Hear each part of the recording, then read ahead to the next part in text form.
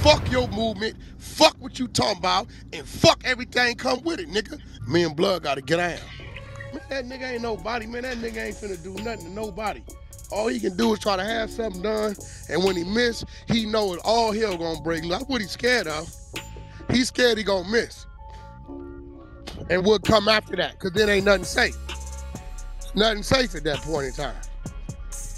Man, you ever see that nigga when you can't call nobody on me? I told them niggas, me and Blood gotta get down. They didn't call me 3 times, Wack. They want to come to the table. Paru told his man that be with him. Me and Blood gotta get down. They say, oh man, he ain't gonna do all that. Then, oh, fuck no, nigga. Nigga, you leave beef outside, the maggots come, it gets spoiled and rotten, more fucked up. And see, I think what he didn't realize, I'm not a rapper, nigga. We ain't finna be standing there talking about, look, we, nigga. And when I see you, nigga, we gonna make it move. However it moves. Go home, go to jail. See, I don't mind it. Every day, I can picture the yard. He can't. And I don't know, when I'm 58, I don't wanna have no problem with a nigga like me. I'm gonna be real, bro. Then why y'all cheerleading, following behind a nigga that ain't bought this shit? Hey, what it do, y'all? It's your big dog Thump. You tuned into another installment of Thump Talks. As y'all can see from that title, man, the boy Wack 100 still speaking on J Prince. Now, I don't know what Wack 100 infatuation is with this man, J Prince, but he has a deep-rooted infatuation with J Prince.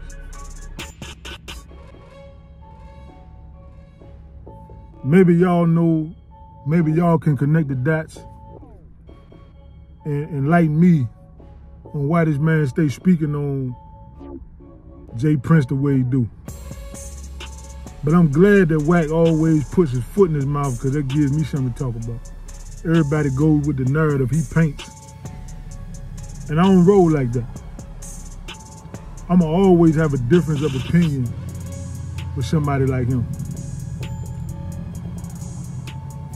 Because he relishes in the fact that nobody has the balls to go against what he say.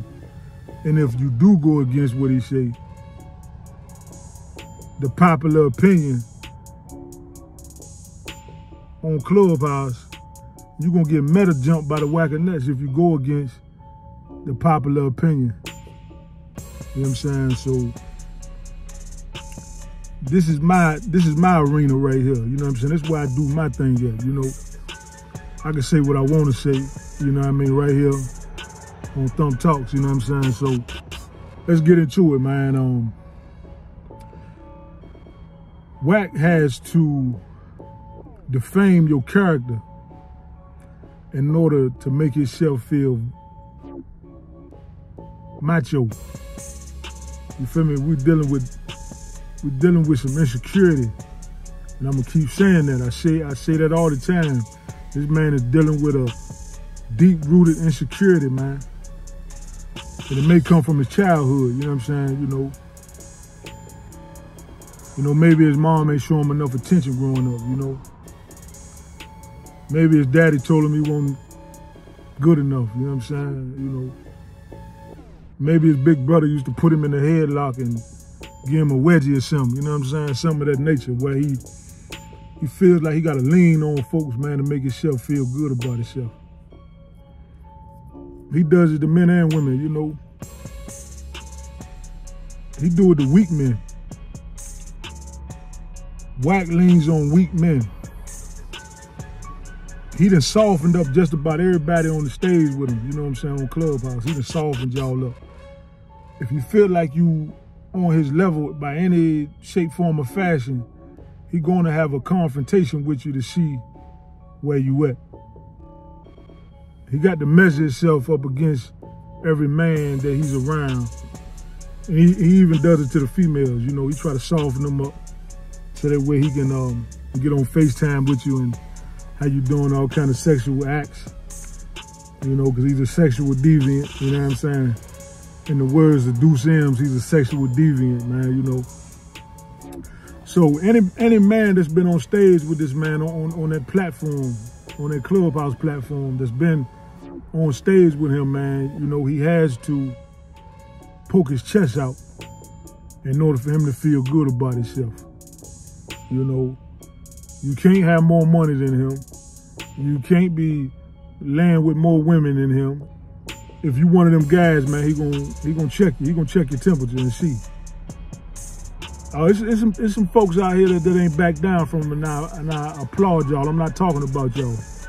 Y'all few and far in between, but the majority, you know, he gonna step on them and keep on trucking. He want the females to know who in his mind, he thinks that's manly shit. But see, Wack, we dealing with a metaverse, man. You feel me? You're not talking to these people in person. You're not getting them situated in person. So it don't count on the internet.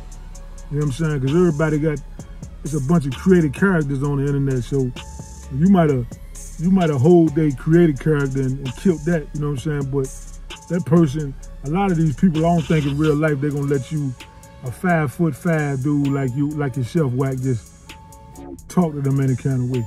At least I don't hope so. But anyway, man, let's get back to the reason why we here, man. This man stay having J. Prince's name in his mouth. This man tries to convince Houstonians, people from Houston, that J. Prince is not who they think he is. Why is y'all cheerleading this nigga? How are you going to influence people that's from a place where he's from and try to make them feel like J. Prince is not the man? Why do you care, Wack? Why are you worried about a man that's 1,500 miles away from where you at that you ain't went and pulled up on and checked yet, man? You talk about this man every other day, man. Throwing little slick shots and all that, man, you know.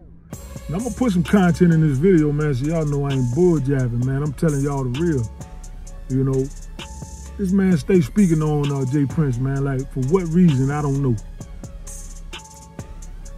So we gonna speak on you.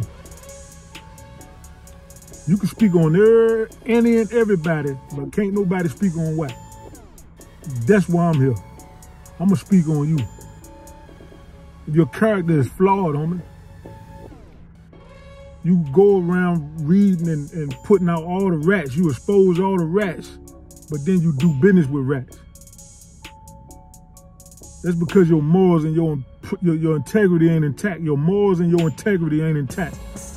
You expose rats on Clubhouse, but then turn around and do business with rats in real life.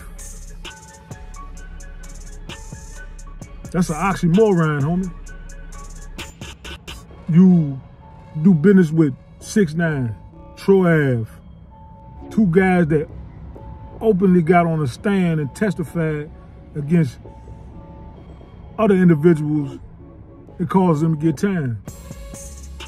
You know? Now, I'm only using them guys as a point of reference because that's what's out in the open. You know what I'm saying? He done that. So why is it cool for you to break all the rules and create your rules as you go, but you trying to hold everybody else to some type of standard? You said you got it to do Richie, whatever, Lil Richie from Baltimore. You got it, Lil Richie, for having an informant on his stage, on his Clubhouse stage.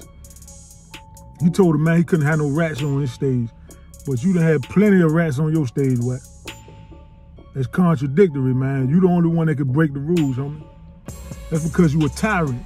You got to have control over everything. You know what I'm saying? And if you don't, if you can't control nobody, you know what I'm saying, you don't want to deal with them. Now, this man said that J. Prince don't stand on his own too.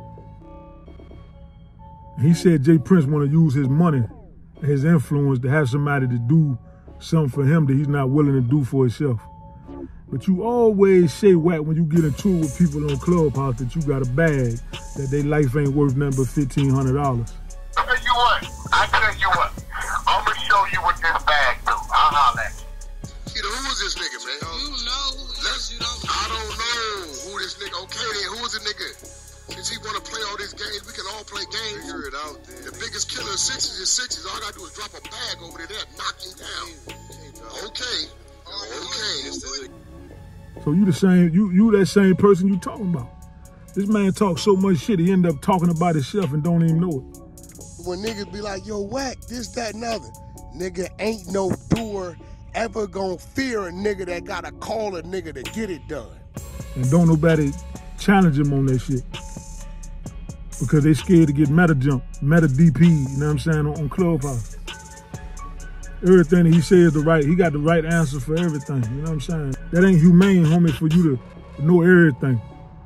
To be all these places at one time, to know everybody's business, speaking on individuals you don't know nothing about. He tries to defame J. Prince's character, man, to the point where he want everybody not to even respect this man as a man, you feel me?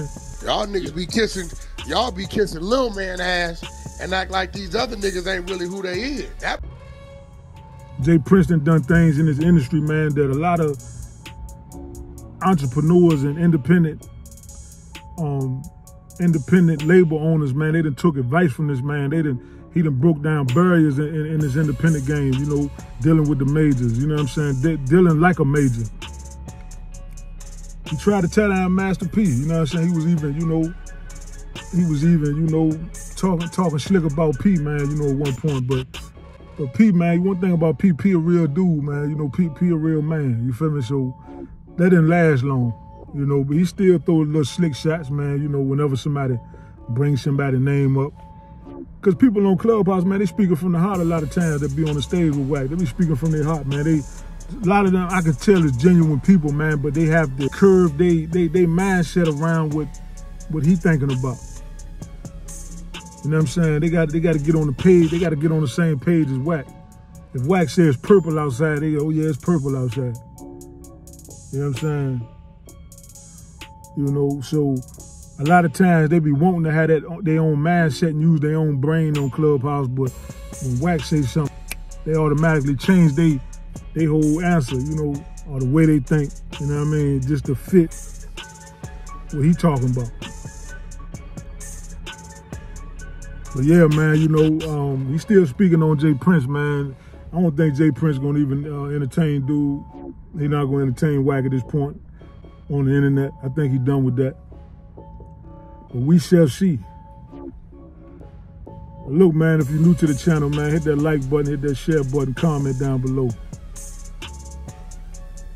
If you already subscribed to the channel, I appreciate you. It's your big dog Thump. And until we meet again, I'm gone.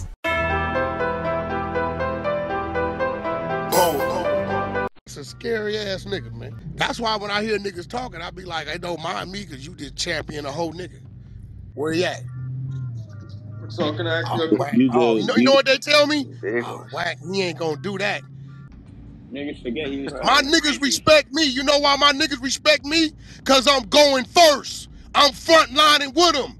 I'm a die about it right there. This nigga's a bitch nigga that sit over there and take a bunch of niggas with no money and say, here you go, and send them.